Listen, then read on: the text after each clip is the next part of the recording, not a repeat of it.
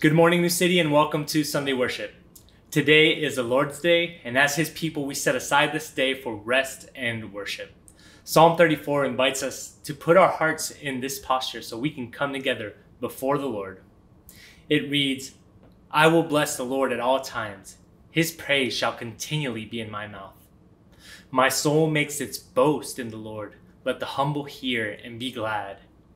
O magnify the Lord with me, and let us exalt his name together. I sought the Lord, and he answered me, and delivered me from all my fears. Those who look to him are radiant, and their faces shall never be ashamed. This poor man cried, and the Lord heard him, and saved him out of all his troubles. The angel of the Lord encamps around those who fear him, and delivers them. O taste and see that the Lord is good. Blessed is the man who takes refuge in him."